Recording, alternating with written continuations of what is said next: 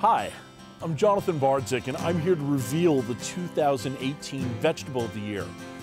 What's that? First, there's this organization called the National Garden Bureau, and they tell us about all the cool stuff we can do in our gardens, landscapes, and patio containers. Each year, their board of directors gets together and picks a vegetable that is easy to grow, has lots of different varieties, and has been the subject of some really cool new breeding. And the 2018 Vegetable of the Year is the beet. Yes. Now, I've been told that some people, Dad, think that beets taste kind of like a bowl of dirt, and not very good dirt either. So if you need some convincing, here are a few reasons to grow and eat more healthy and delicious beets. Now, you know the first reason already. Your mom told you this. Beets are good for you. They lower blood pressure, increase stamina, fight inflammation, and that red color, those are phytonutrients, and they've been shown to ward off cancer. And you can also eat the greens, which are chock full of iron, even more than spinach.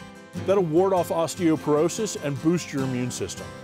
There are lots of different kinds of beets. The red ones you know, the golden yellow and orange beets, they tend to be a little milder, less earthy. The Chioggia beet, an Italian heirloom from, you guessed it, Chioggia, just south of Venice, they're a little sweeter. Those beautiful red circles, they're gonna fade if you cook them too long, so do something quick like pickling or steaming. There's one beet that's really gonna win over any final resistors. It's this one, the white beet. This is an All-America Selections award winner called Avalanche.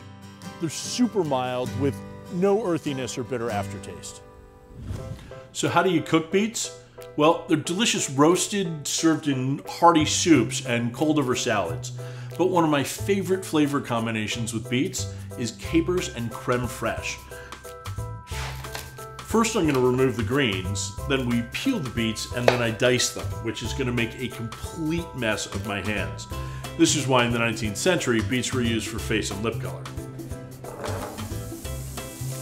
few more. Next, I'm going to saute them with vinegar, and when they're tender, I'll add in some capers. You can find these in the aisle with the pickles and the relish at your grocery store, and some creme fraiche. You can find this with the good cheeses in the case over near the produce. You can think of this as sour cream for grown-ups.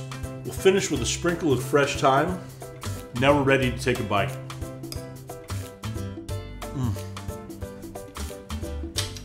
Gosh, that is so good. So for this recipe, more information about the Year of the Vegetable program and about all of these great beets, visit the National Garden Bureau at ngb.org. Now, get out there with your friends and family, have fun gardening, and happy 2018, Year of the Beet.